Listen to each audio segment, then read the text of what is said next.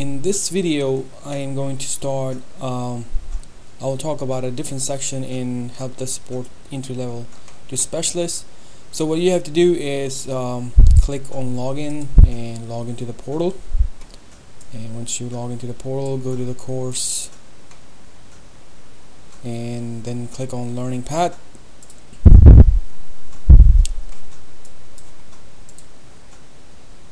And after this, it should be on the left side. It should say, let me just scroll down so you guys can see it. It should be under Active Directory, Training, and Group Policy. So Group Policy Management. I'll put some links from internet. This is a good links from one of the page that I found. Sources on the bottom. So it's basically, it starts from the beginner and then it goes to all the way into advanced stuff. But let me tell you guys, since you guys are this course is help desk, so we're not going to be doing too much of a group policy. It's just for you guys. If somebody asks you in an interview what is group policy, then you should know a little bit about it, because group policy, if you are in a domain environment, and there's it's a great chance that there's going to be a lot of policies running. I mean, one of the policies is going to be password one. Everybody have password policy for their computers to make sure they're secure, they meet the minimum requirements and all that. So these are the stuff, like, you know, when you log into the computer, sometimes you get a message, these computers are for business, blah blah blah, and that comes from group policy and stuff like that. So if somebody didn't know before, this is where it comes from. This is what I'm going to teach today, and we're going to do a little test on a machine, and then you guys will see in real, and then also you guys can play around with your local group policy on your computer. So that we were going to talk about just basic stuff, so you get, this course kind of covers that area. So this is a little diagram that I found on internet, and it says group policy right here, and it's very self-explanatory. I mean, you can see there's one big server or two servers, and they have Active Directory and group policy installed, and now they can manage many users and many desktops. Anything that falls, anything that is connected to the domain, it can manage it. That's basically the main idea of group policy. It's basically, when I say group policy, is it a group policy? No, it's a policies. Basically, it's a multiple policies. That's why they call it group policy. So that's what we're going to do. We're going to start with just a single PC, and where can you find group policy inside the computer? And I'm going to tell you guys something about it, like, you know, as for learning. So basically, I have Windows 8.1 Pro. You might have a different Windows 7. So when you click on search, you can search group policy in there. What I'm going to do, I'm going to right click here, and I'm going to click on search, and then I'm going to type group policy. So as soon as I type group, it says edit group policy. I'm going to click on that. So when I click on that, you can see it tells me that it's a local computer policy, that only if you do any changes in these folders, it will only apply to this machine, and that's the group policy actually. But this is what I'm going to tell my learners, friends, or anyone taking this course. So if you get to know all of this is basically a mini summary of all your computer. I mean, you can find almost anything in this computer. If you learn group policy, if you kind of master this, you should be able to know almost, I think, 80% of the whole computer, because you can find, let's just go to it. Like, I'm just going to go to the Windows settings side of it, and then I can just click on security settings, and look, you can go from there. Now if I go to local policies, and then when I click on security options, it tells me every single thing that's going on in this computer and how this is. You can configure it. You can basically lock it down for local guest missions. Like, let's say, for example, this is a library computer, and you want to make a kiosk type computer without using any software. You can do it from here. You can lock things down. You can lock guest accounts. You can put a strong passwords in there, and you can do a lot of things. You can do auditing. So if somebody logs in, you might want to get those logs. Say somebody tried like 6 times a wrong password, and then it will prompt and send emails out, something like that. Other things, like I said, it's like a whole big summary of the computer. It's not just like folders and stuff you can go around. It's basically you can go there, change stuff, and it will affect your computer. So make sure you do anything over here, you document it, because if you do a lot of changes just for even for testing on a real machine, you will definitely forget, and then it's really hard to go back and find out what's going on, where did you do it, all the changes and all that. So if you click on control panel, it gives you all that stuff that is in the computer. You can do changes with your network. You can come back and learn about DNS clients, every single thing. Like I said, it's a huge thing. So we are not going through this. For this, the video, the purpose of this video is to basically tell you guys there's a thing called group policy, and you can do changes in there. And how is it done in a basically as a help desk, because this course is a real skill course. So we're not going to go through and do anything in a local PC, because that's not actually what we want to do. So what I'm going to do is I'm going to tell you guys, I'm going to go back to this picture, and we're going to go back to this area right here, that how is it done in a corporate world or small businesses, medium businesses. So wherever there's a Windows environment and they have Active Directory and they have group policies, even if not Windows environment, you can do group policies in a different way too. So I'm in a domain right now. This is my domain controller, and what I have is I have Active Directory set up, and also have a group policy set up in here. So what I'm going to do is I will go ahead and go to my server manager, and usually this is how you're going to go, or maybe on your in your computers they will have like an add-in, so you will have all the Active Directory tools in there on Windows 7 or Windows 8, and you will see this part over there. So you can go to tools, and then you click on group policy management.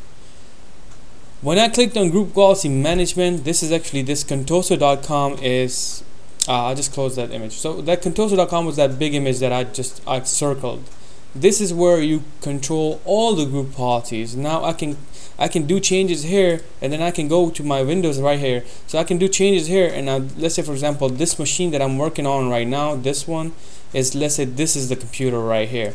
Now this is also controlled by this machine right here, because it's under contoso.com, and that machine is a client of contoso.com that is actually part of this machine. So now I can do changes from one place, and it will affect every single computer. So that is the major basically like Active Directory. When you do change to Active Directory, like you reset a password for a user, it affects that user on that machine. So it's the same way, but it's more of like a controlling stuff as a user part of it or Windows side of it. So we're gonna jump in and open contoso.com and then open this. See, there's a default policy. Basically that policy is applied to that machine, and it says that everybody in this all the computers that are connected to this domain, this policy is applied over there.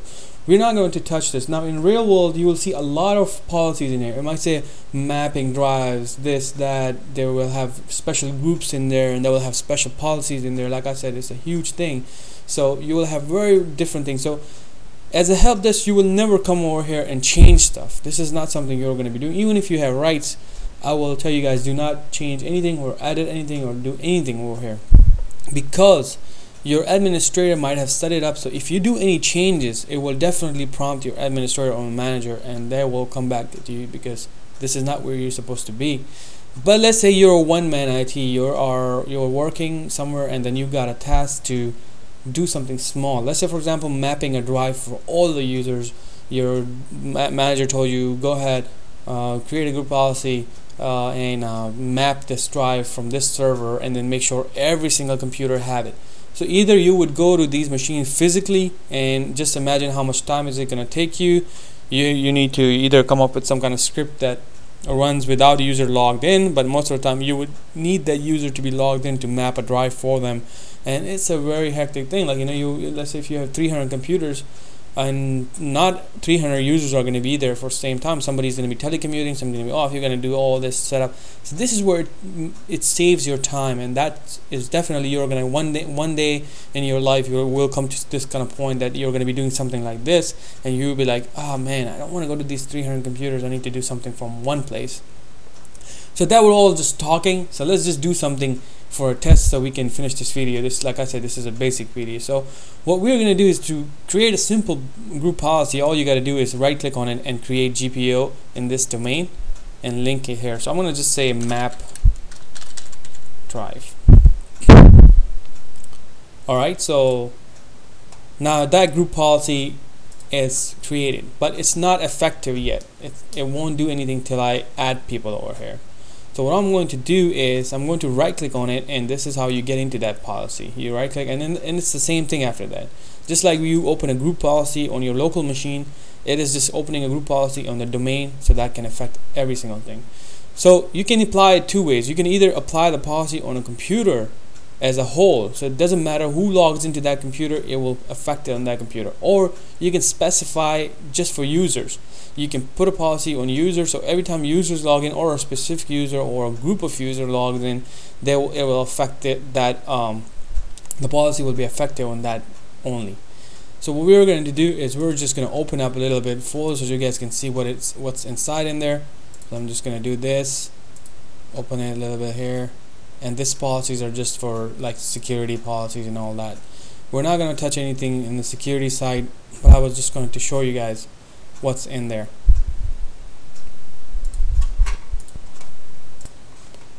So I opened almost all of the policy group folders.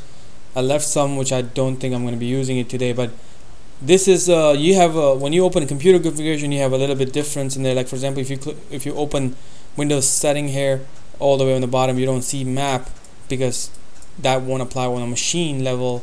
But if you go all the way down and you click on the same settings, you see drive maps right here. Now it's going to apply on all the users that I'm going to put over here. So just for just to test how it works and then how you guys are going to push the policy, I'm going to create something here. But before that, I need to map a drive. So what drive that I'm talking about? Let's say a scenario.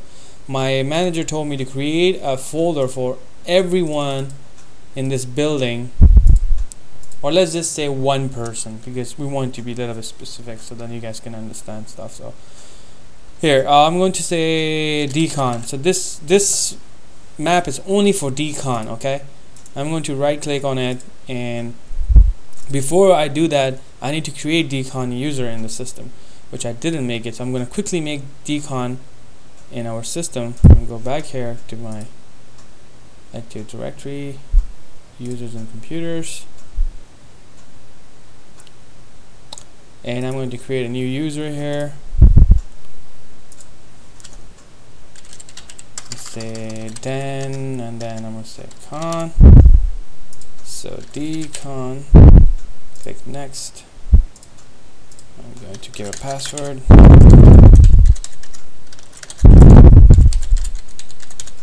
Alright, I'm going to click next. So decon is a normal user now. He is added in our Active Directory, and I made a folder for decon only. So what I want is every time decon log into our system, he should have this drive mapped to his system just for him. So I'm going to go back to that, and now I'm going to click on properties, and I'm going to go on to the sharing part of it. I'm going to say permissions, and I'm going to remove everyone, and I'm going to add decon in there. And this is another good learning video for you guys too, to search people in there. So let me tell you something else which is kind of a little bit, every time you find a computer here, let's say this computer name is admin, it's going to give me, see there's no computers in here, but if you want to find computer, you have to click on object types and click on computers, and when you click on admin now and search for it, you should see that computer in there. So just remember that some people get confused. I got a email from somebody like I couldn't find the computer here, so that's how you do it. So I'm going to find decon in there, and I found it. I'm going to give him all the permissions, and I'm going to say okay and apply, and I'm going to say okay. Now I have the network path for it. I'm going to copy it. Also, I'm going to go to security and add him over here, just to make sure he got all the rights to the folder. So now I have a path. Decon is the only person in there, and administrator can also go in there. So what I'm going to do is I'm going to cancel this, go back to my active group policy, which is right here, map, you right click on it, go to map drive, new, and here it says create. I'm going to create one, and I'm doing only basic stuff. You can definitely do some changes, and I just want to make sure that it works. So reconnect whenever Decon logs in, and I'll just say it's personal drive, P drive, and I'm going to say what is the drive letter. I'll just say P. This is optional, so I'm just going to leave it and apply here and click OK. So now this tells you that one group policy is in effect. This is right here. Map drives have one policy that I just did. This is effective right now. If I put Decon in this policy, it is going to affect whenever he logs in. So that's how you make a simple policy. It can go to very detailed and advanced stuff, but that's how you do simple stuff. So right here, what we're going to do, I'm going to remove this as authenticated users, and I'm going to put Decon in there. So Decon is in there right now. All I gotta do is refresh this policy, and this is effective right now. So we got this policy. It is going to whenever they log into the system, it will basically go in there and make sure that Decon have P drive in there. So what we're going to do over here, since this is a different username, I'm going to log in as Decon for the first time, and I want to see if it's going to work without me restarting the computer. So I'm just going to tell you guys why it will work or not. So log all, sign out. Okay. Other users, I'm going to say Decon, and this is the first time I made the account, so it might take a little time. So welcome, Decon is doing its thing right now, creating it for the first time.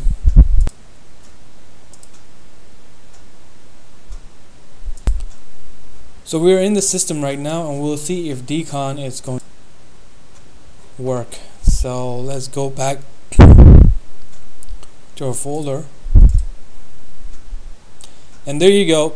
You see the P drive is in there. So let's say if it was a new user, you set up the profile for them and you have that policy, you wouldn't be coming here and doing all this stuff. Like you would be going to your computer, mapping it, and then do all that stuff for Decon. So now that you save that step for all the users, if you put that policy and it say everybody in my system, for example, if I come here and I say all the domain users need to get that P drive, I can put domain users here and everybody will get it. And this is why group policy is so powerful.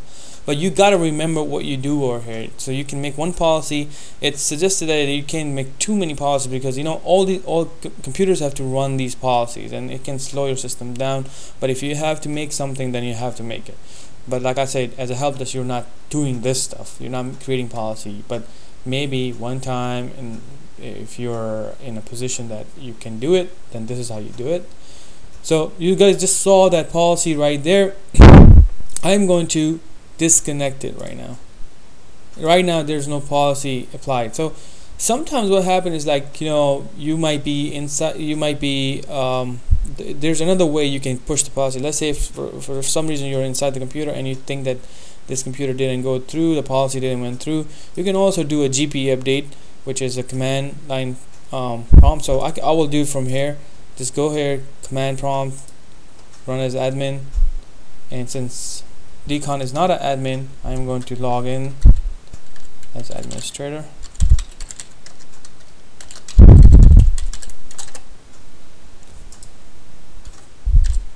The command is gp update /force. That will force that, and then let's see if that policy is going to apply, and we're going to get P drive here. And there you go. It just popped in. So that's another.